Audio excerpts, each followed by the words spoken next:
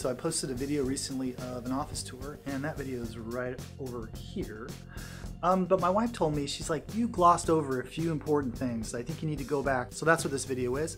It's a follow-up on the office tour. So let's get started. So I found this name tag in a drawer yesterday, and I thought I need to talk about that. Back in the day, my first year here at FCC, I went as Shaun from Shaun of the Dead, and as soon as I walked into class, all my students were yelling at me, Shaun, Shaun's here! And they kept yelling and saying things like, you've got red on you, and it's true, I did. I also did Hellboy one year as a Halloween costume, as you can see. That was a lot of fun, but a lot of work.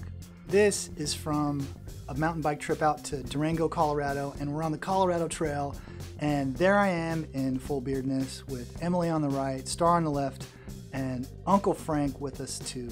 This is also the day that Emily crashed her bike, and I happened to have a video camera on, which made it kind of awesome. So I don't remember what birthday party this was, but this was the year of the R2D2 cake, and it was a big hit amongst kids and adults. We didn't make the cake. We had a local lady that we knew make it, and she just hit a home run on this thing. The thing I remember most about this cake was the kids devoured the body of R2D2. We took the head home and wrapped it in foil and kept it in our fridge and then our freezer for a very long time until we finally said, you know, it's been 3 or 4 years. We should probably either eat this thing or throw it away. And we eventually threw it away, but for a long time it felt like we were some kind of, you know, weird empire family that had something against the rebellion, but the truth is, we're a rebellion family.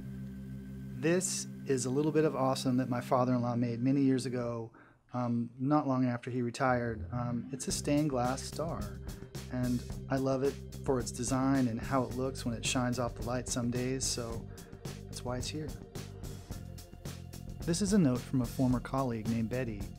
She was my department chair and one of my very first mentors here at the college, and I miss her every day because she was all kinds of awesome. And when she left, afterwards, she sent me this note, and I keep it by my door. I do so because some days aren't the best days, and when I'm not having a great day, I look at the note and think, yeah, I can do this. I can go out and support people and do the foundation work that's important for students every day. So that's why it's here, and I'll keep it here.